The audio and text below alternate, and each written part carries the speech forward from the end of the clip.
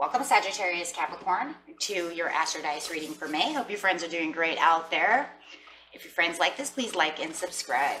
For those of you who are new, this is where I take astrology with tarot and make a small horoscope for the month. Okay, here we go. Sag Cap. Best message for Sag Cap, please, for May. Got some Aries. Look at that. Aries energy coming in with Saturn. Love that. And the 12th house. So talking about that 12th house. So we got Saturn over here. That's what it is. It is the part of you that accepts challenge to gain wisdom. And doing it Aries style over here. Got some compassion going on. Some flaming stuff going on. The energy around you is dynamic and spontaneous. Crusading, impulsive action is likely to be taken. Yes, and you're definitely crusading. Look at this. You're taking a challenge with this Aries energy. Wow, that's some heavy-duty energy, but that's okay because you have that Sag in you, so you're used to that fire. So you're going to feel in kind of like in your own element in a lot of ways, right? That courageousness and dynamicness that all fire has. So going straight into the 12th house. 11th and 12th. Here we go. This is the area of your life that is overwhelming you. You yield to a greater cause of power. Talking about a lot of power over here. Got this challenge and this wisdom. Yeah. And it's good too because you have this Saturn in you, and Capricorn is Saturn. So you're going to feel very grounded while doing this. So you're not going to feel like you're like floaty, right? Like you have some kind of like air in you, like, you know, to where you're going to be like floating away, right? No, you're going to be nice and grounded and really digging deep. Very rooted. Okay, so here we go. Going straight to the situation. The situation is taking place in the beginning of the month, the middle of the month, and the end of the month.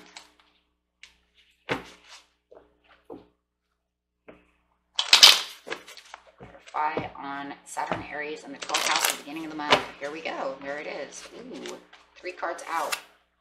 3 card spread. Here we go. It's because there's something that's not very passionate within you. So you're feeling in the very beginning of the month that there's something that's gone kind of awry.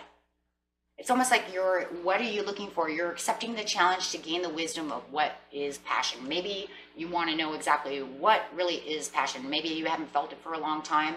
Or maybe you're really trying to open those doors to passion to find what you need. And here we go with that beautiful Aries energy, Aries Taurus energy coming in that's saying, I'm the emperor, I'm going to take charge of this. And here's that impulsive action that the emperor has. And he's very spontaneous and very dynamic and standing for your own kingdom. So wherever the doors might not feel like they're open right now, it's okay.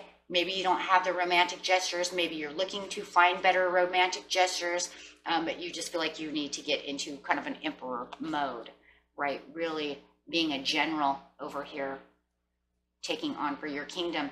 And then there's the 7 of coins. Really, there's that learning again, patiently planning, patiently learning, opening up the doors and trying to figure out what it is that you need to know. What is it that, you know, I really need to know to accomplish this? So really trying to gain that wisdom for those opportunities. Clarify on that. You have the 4 of Cups in reverse. So, you know, hey, you're not feeling desolate. You know, there's no destitution. There's no, I'm sad and sorrow. No, I'm trying to get down to the point of what is this? What is this really going on? These are the new possibilities of a new relationship. Maybe you have a new relationship and you want to know, does this person really feel about me the way I feel about them? How do I open these doors more romantically? You know, to really kind of settle the score of love over here, right? And romance. Maybe you haven't, you know, I don't like to bring those things up much, but maybe you haven't opened the bedroom doors yet. And maybe you're waiting and trying to gain access, like, okay, so when are we going to, you know, do some heavy duty mingling over here, right? When are we going to thump the bed? And you're trying to open this, and yeah, for some of you, it could literally be that, right? Saying that we haven't had the passionate moments yet, and trying to figure out when is this new opportunity going to come. If I really get into power mode over here and get more spontaneous and more frisky, and really get into emperor mode, you know, maybe a knight in white satin, I don't know, right? Then this can happen. Maybe that's what you're waiting for.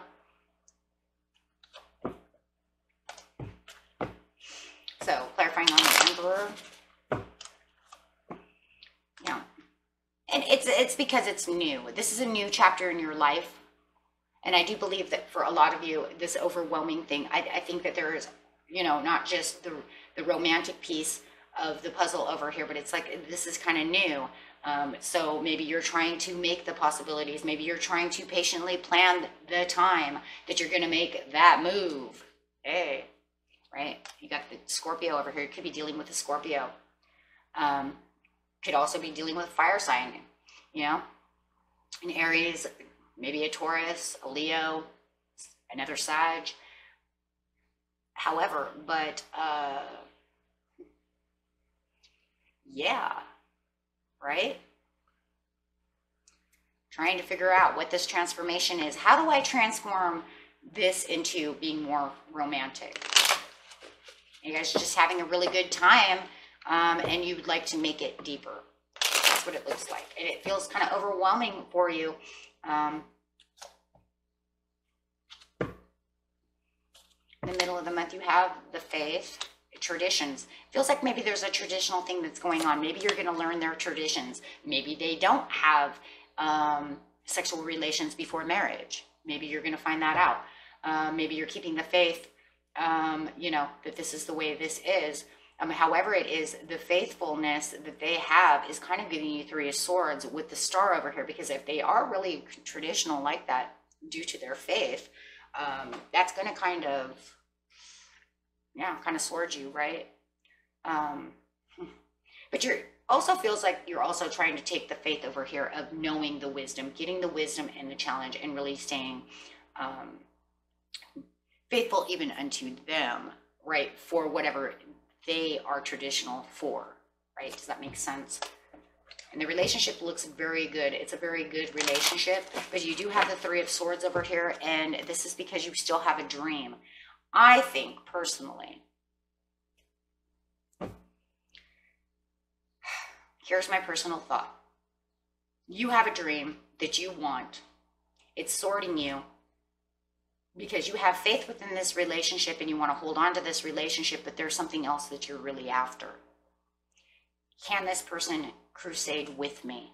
Can this person take the challenge with me? This is kind of overwhelming you because it feels like there's a dream, there's a goal that you're after, Sag Cap, that you're afraid maybe they won't take with you. So it's giving you Three of Swords. It's giving you this kind of pain, like, do they want to do the things? Will they do the things I want to do? Will they take the leap of faith, right? Will they take the leap of faith in this change with me and take the challenge? I have a dream that I want to go after, and I don't know if they're going to see it eye to eye with me. So it's kind of leaving you kind of out in the cold, and you're hoping everything will be okay, but it's something that's really in your mind in the middle of the month. If this person can go after the dreams that you have, but you're still trying to stay faithful to them. You want this person, you want to be with this person, but you're not sure that they're after what you're after. Yes, absolutely. You feel like you're kind of backed against a wall, but you're trying not to allow it to affect you at all. Trying not to affect it at all. You're trying to like put it out of your mind so you can continue to just have this relationship that you want. And if it's about them not having sexual relations with you, you're trying not to think about it, because you're being faithful to them. And it could be all of the above, right? It literally could. It could be everything that I said. And you're trying to stay true to them, but you want to stay true to yourself as well. Man, no wonder you're crusading over here. getting to the end of the month. So going after a dream and hoping that they're going to do it with you, whatever it is they're doing.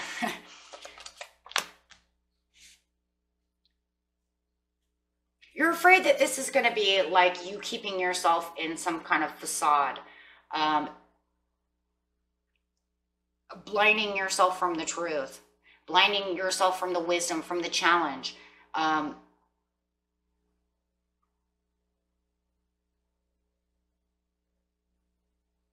Trying to keep yourself in hopes for the open doors, but you're kind of afraid. I feel kind of like there's a fear over here that they're not going to take the opportunities that you want. They're not going to be as mindful of what it is you are after.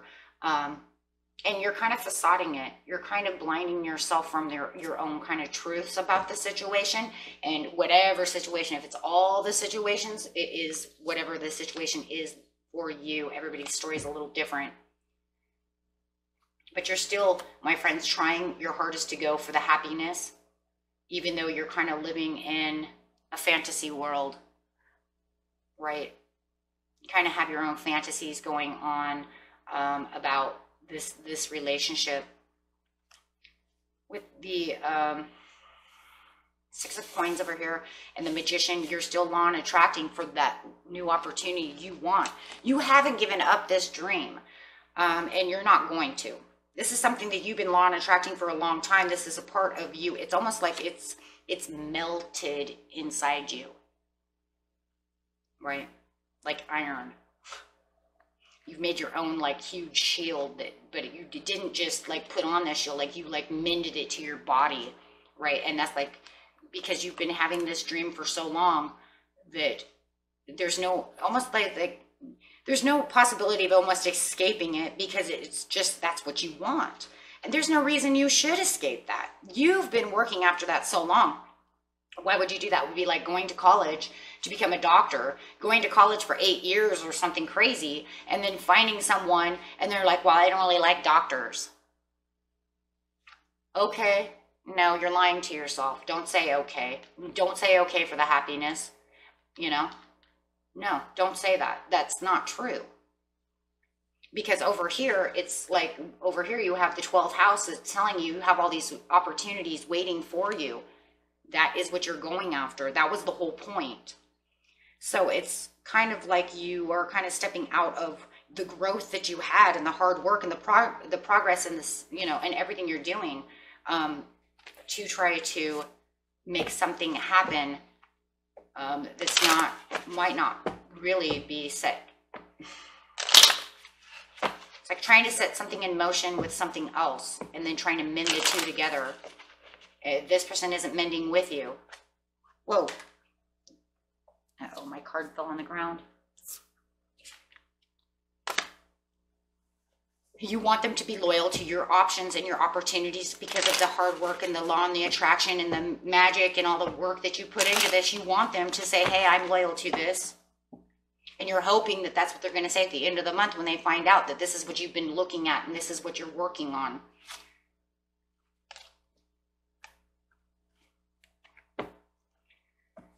So, you know, you're really trying to get to where you want to be.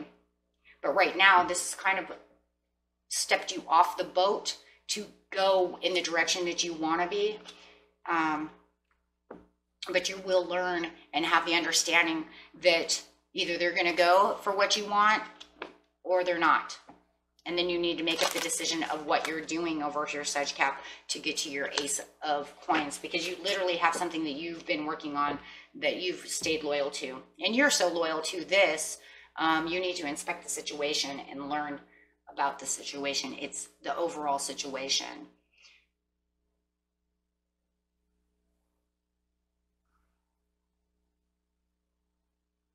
Okay, so that was reading for you. Until next time, peace and love.